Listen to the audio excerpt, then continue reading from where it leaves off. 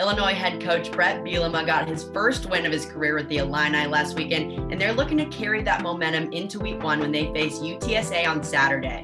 Starting quarterback Brandon Peters went down with an injury early in that Nebraska game, and he was replaced by Rutgers transfer Artur Sitowski, who ended up getting Big Ten Player of the Week honors. Even went into one-on-one, down the sideline, and pulled in. They're going to say it was in bounds. They are. Coming off a 5-stat game, the Illini defense will look to keep the pressure on, and they were led by a few transfers that showed up last weekend. Who is getting swallowed up. He loses the football. Scooping. There goes Kelvin Hart. Touchdown, Illinois.